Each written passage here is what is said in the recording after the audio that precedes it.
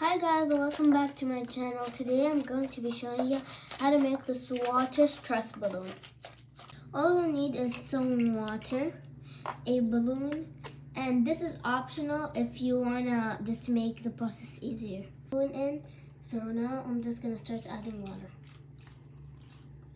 And how do you know if it's a perfect amount or not?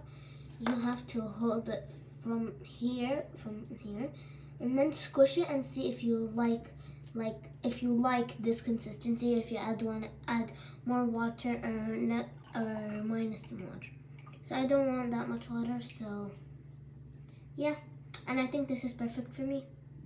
So now you're just gonna want to tie your balloon, and an easy way to do it is do this and then just do this, and then if you can fit your baby finger in there, and then just like that and like that.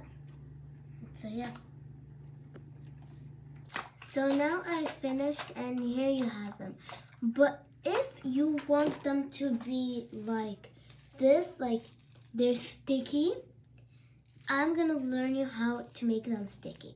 But just to tell you, this is not so sticky. That's why I'm gonna do it in front of you and show you how to make this even stickier, because even these, the kind of balloon, they stick a little bit, but if you want them to be super sticky, I'll show you how to do it right now.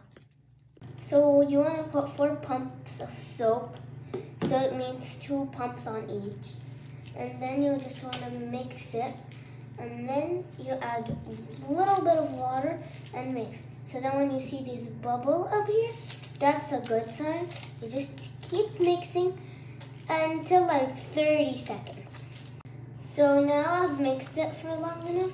You're gonna want to wash it with water, just like this, and yeah, and then wash it very good, and yeah, and then when you wash it, you have to have something with you immediately so you can dry it right away. Dry it as hard as you can, just like this, and then when you dry it, play with it like crazy until all the water goes away. You gotta make sure all the water goes away. So now just play with it, and now look. Now it's sticky, and look, it doesn't fall. So now these are like a globule. So you made stress balls that can also be like globules. And yeah. So thanks for watching. I hope you... Oh my god! Well, next time, guys, just don't add too much water or that will happen. And that was an amazing way to end my video. Bye!